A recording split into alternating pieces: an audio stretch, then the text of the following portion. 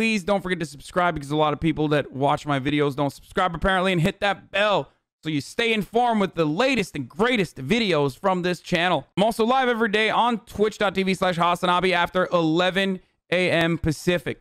I thought the ghost of Kiev was bull from the start, but it's getting more and more believable by the day from the Ukrainian government official. Ukrainian hero pilot Ghost of Kiev returned to the base after he was shot down.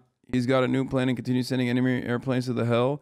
He has shot down at least 21 Russian jets already. Bro, okay, let's do this. Here's one thing you can always do.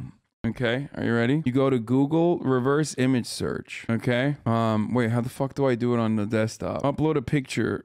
Go to Google Images, search by image. Okay, dropping the image in here. Okay, visually similar images 3 days ago, 5 days ago, 4 days ago. One of them leads to a fact check. Social media is celebrating a Ukrainian fighter pilot shooting. This is a sequence from the video game Digital Combat Simulator World. This footage is from DCS, but nevertheless made out of respect for Ghost of Kiev, the person who uploaded the video writes. The photo was posted almost 3 years ago by the Defense Ministry. The pilot in the picture is doing a test flight with a new helmet. So even if that is in fact a mysterious pilot, the photo is an old one. Of course the image is old. He's busy shooting down Russians. No, that's a Russian website. DW? Deutsche Welle is Russian propaganda? What do you think the D stands for, dude?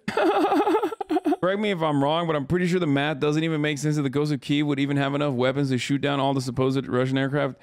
Yeah, I mean, I don't know enough about the intricacies of aerial combat, but having said that, no, I don't believe that, I don't believe that that's real regardless. It's just good propaganda. It helps Ukrainians. Sure, yeah. Why is Russia so bad at InfoWar? Seriously, I support Ukraine, but I have seen so many fake news and I just stopped reading the news, lol. Dude, I've talked about this before so many fucking times. The issue is Russia does not have the fucking global network that the United States has or the West has in dishing out fucking propaganda at the same clip. You can't do that. Okay, what you can do is fucking dono to help Ukrainians while I get fucking owned on the field of Dark Souls. Other places around the world, they just fold the minute there's any type of adversity. I mean, can you imagine if he went into France, would they do anything to put up a fight? Probably not. And so those folks, you know, are stepping up, but there's a lot of problems, I think. Oh my God. Oh shit, dude. Bro, homie said France would have rolled. France. Yo. Between now and then, and I think unfortunately it's going to end up very, very ugly over the next weeks and months.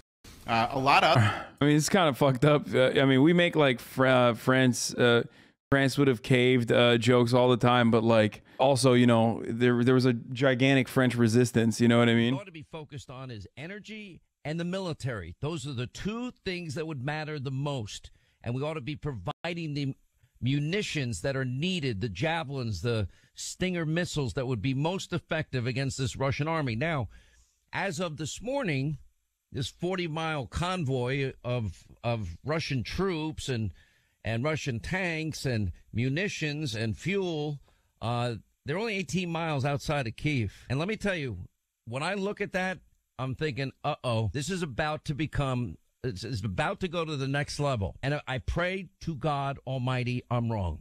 And the next level would be a massacre. And the next level would be the toppling of the government of Kiev. The next level will mean thousands upon thousands and likely tens of thousands of people dead. And that might be on the low side. That's what I fear the most now.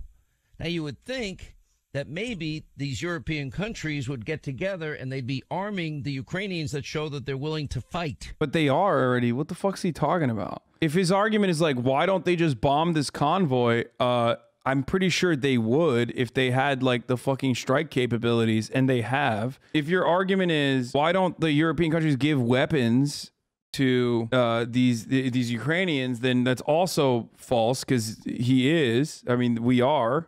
You know, if we can see on satellite imagery where the convoy is, I don't know, maybe some smart country, maybe NATO might take some of their fighter jets or maybe they can use. Oh, never mind. Oh, he's a fucking idiot, dude. So many, dude. What the fuck? Like arguments like this make me realize that like a lot of people are way dumber than I fucking thought they were with respect to the like how any of this shit works. You know what I mean? Like it's just so many people have been like cheerleading this thing on as though it's like as though it wouldn't be an immediate act of like full-blown fucking war. Like what I keep asking, I'm like, listen, you know the American government is bloodthirsty.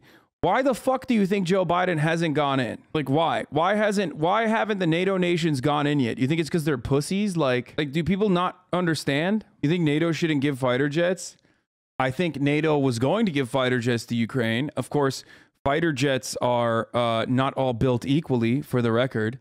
And obviously, Ukraine wouldn't know what the fuck to do with like a different, you know, like with F-16s or whatever, if they're not trained on F-16s. So what are you going to do with that? But there are fighter jets that they were, that Ukrainian pilots are trained on, that they were going to send in. And I guess they didn't do that in the end because I think they saw that would be seen as an act of violence, an act of escalation, because yeah, Poland was going to give the MiG-29s and you know, the same exact fighter jets that they have, the same exact fighter jets that Ukraine is used to, that Ukrainian pilots have been trained on, but they didn't end up doing it. So I don't know. Some drone strikes and take out the whole damn convoy, and then nobody takes credit for it. So then Putin won't know who to hit.